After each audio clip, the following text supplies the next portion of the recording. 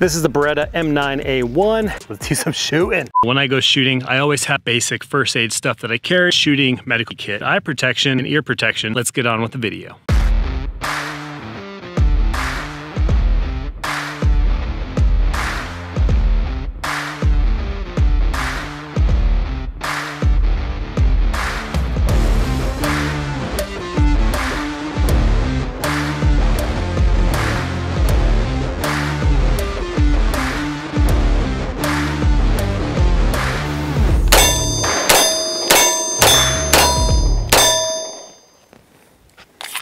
Let's talk real quick about this right here. So the M9A1 has a few differences from the previous model M9 and its brother, the M92. One thing you might notice off the bat with the M9A1 is the rail mounted on the full-size dust cover right here.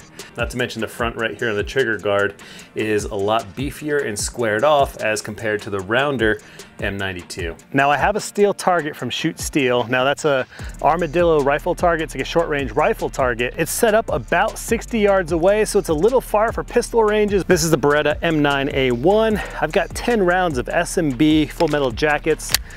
Just range ammo, nothing fancy. So let's go ahead and see if I can at least get that target. It looks really tiny from here, but it shouldn't be that big. I'll at least get a couple hits, I'm sure. So let's do some shooting. Close, a little lower.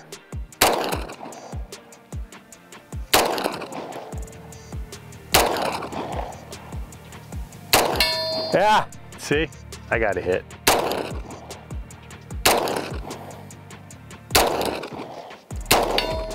Two hits. All right, 2 hits out of 10. I was dancing all around it, but yeah, we'll get a little closer for the next 10. This one does have aftermarket grips on it, these G10 grips, which I bought this secondhand and I don't have the original set, but to be honest, I like these way better anyways. I have an M92 with the plastic grips, but these G10s feel really good. Right here on the bottom, you can see there's a lanyard loop right on the M9 as well. Just like the M92, you have ambidextrous safety and decocker right here. That's gonna drop the hammer, and then when you use that decocker, it also disengages the trigger. All right, so now we're 30 feet away, a little more practical for pistol ranges. There's the armadillo target right there.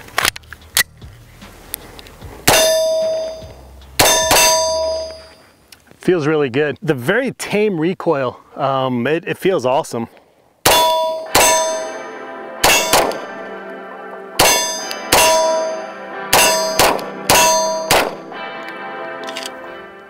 Sometimes you gotta slow it down. Not really good on my double taps. So far the Beretta M9 just feels really cool. It's a really comfortable gun, particularly the grip. I mean, this thing, it's a good handful. This one does have aftermarket G10 grips, but man, it just feels incredible. So I'm gonna go load this up. Let's do another few more mags through this thing, and then we'll talk about it some more.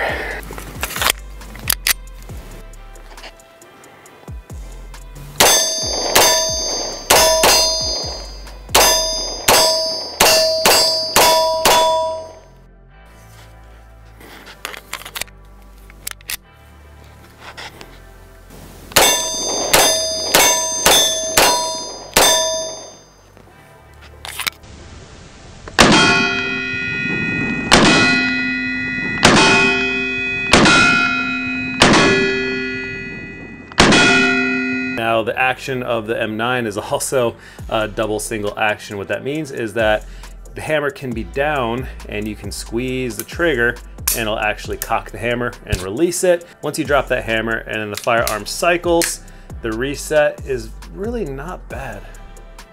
The reset is pretty short, and then the reset is very close to the breaking point of the trigger as well. And the trigger break is actually pretty crispy. Let me see. See if I can get you guys close up. So here's the let up, here's the take up right here. And then basically just after that take up, it breaks. So it's a very predictable trigger pull, which I like that a lot. And then of course the reset isn't that much further. There's your reset and there's your take up. Reset, take up, break. So trigger feels really nice. I don't know what the weight, I don't have a trigger weight scale or gauge, whatever you want to call it, or trigger pull gauge, but it doesn't feel that bad. It has a very crispy feel, which I like those triggers. I hate triggers when they just feel muddy. You can't really predict that break. This is not one of them, so that's an excellent feature. So the front sight is fixed and not removable. It's actually molded to the frame. The rear sight is fixed, but of course you can swap this one out. So I'm out at Ted's shooting range right now, and they graciously opened a bay for me to shoot at. So huge shout out to Ted's shooting range over in Queen Creek.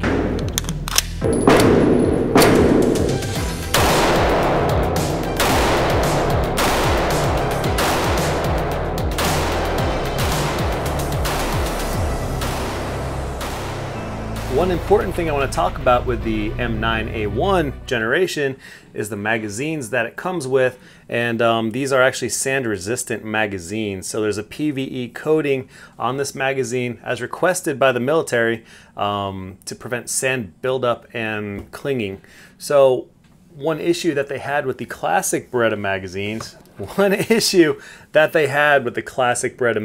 is overseas, you got a lot of sand fouling. So even this one, you get a little sand buildup like right there, all around it. So it's not too bad. I mean, I don't shoot it. It's not like on my hip every day out in the desert. It's only when I go shooting out in the desert, so I'm not exposed to that sandy environment at all times, just like our troops would be overseas. So they requested and Beretta engineered this magazine, which is a PVE coated magazine. Just prevents sand buildup, clinging, and all that. For some reason, I still use the classic magazine more when I play with this. I don't know why. It's just habit, I guess.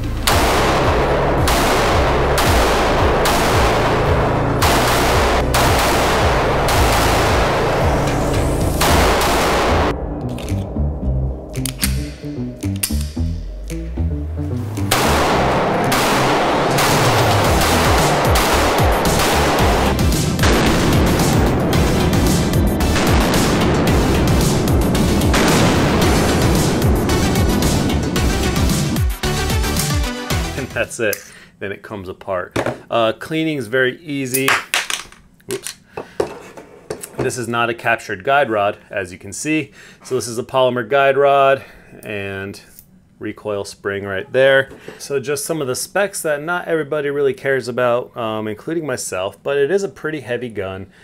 This gun itself weighs 33.9 ounces and has a total length of 8.5 inches. So it's a beefy gun, it's a full-size gun, and it's got some weight to it, but that also makes it a very fun to shoot gun. In my opinion, the heavier the gun, the more comfortable it is to shoot. This is an excellent choice for someone that wants to have a first gun that they might carry at a range, something they want to practice with, something to take out just to go shooting. Of course, it's a little big for concealed carry, but I actually have a couple friends that like to conceal their M9s. So one that comes to mind is the Hungry Handgunner. He conceals his M9A3, which again, that's a big gun, just like this one. I guess if I had to sum up the M9A1 in just a couple words, I would say it's a comfortable shooter. It feels really good in the hands. The recoil is extremely tame. It's a heavy gun, but the weight of the gun, I really feel like helps out with shooting. The heavier the gun, the better it feels. There are a couple upgrades that you can even do to this firearm that might make it even better, such as, I mean, even possibly like a tungsten guide rod, stainless guide rod, something like that. Not that it really matters that much. I just kind of like, I don't like a polymer guide rod. It's not really that it's a bad guide rod. I'm sure it'll last thousands and thousands and thousands of rounds, but I do like upgrading things to metal, I guess. I don't know. Call it a problem. I'm fine with that. Everything else though, the capacity, you can buy magazines that have higher capacity as well, more so than just the 15, and I would imagine there's probably extension base plates that you can get for these magazines as well. You have the option to pick up an M9A1. I don't think I'd hesitate. That's all I have for you guys. Little quick demo on the M9. It's a really cool gun. It's by no means a new model, but it's new to me, so I figured why not do a video about it. I love it. It's fun to shoot, and if you guys see one, I would highly recommend you pick it up because it's a really nice feeling, nice shooting, and well-performing gun.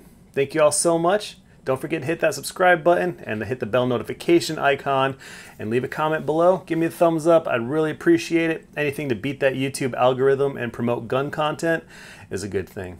Thank you all so much. I'll talk to you later.